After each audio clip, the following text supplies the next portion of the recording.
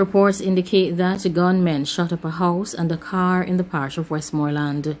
The police in Westmoreland are currently investigating an incident in which a man's house along with a motor vehicle were shot up by gunmen. The incident took place in a community known as Kings Valley in Morgan's Bridge, Grange Hill, Westmoreland. It has been reported that close to 5:20 a.m., a 26-year-old man was in his house when he heard several loud explosions and realized that his house was being attacked. He managed to escape the house without being injured. It was later discovered that his Toyota Vauxhall motor vehicle and the house were damaged by what appeared to be gunshots. Police, upon processing the scene, found 16 spent casings. No suspect has been identified in connection with this incident.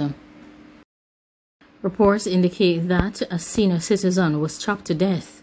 The suspect is in police custody. An elderly man was chopped to death in Morgan's Bridge on Mint Road in Westmoreland. The man has been identified as 60-year-old Dalbert Stepper Jolly. Reports from the police are that close to 4 p.m., Jolly and another man had a dispute when Mr. Jolly brandished a machete. The man managed to disarm him and used the machete to chop him several times. The police were alerted, and on their arrival, Mr. Jolly was seen at the rear of a building. He was suffering from chop wounds. Jolly was taken to the hospital where he was pronounced dead. The other man who was involved in the altercation is currently in police custody. The suspect has not yet been charged because the police are still carrying out their investigations. The driver who operates the Cambridge route in the parish of St. James has been fatally shot just a few days after a taxi driver was shot and injured almost at the same location. The deceased man has been identified as Stanley.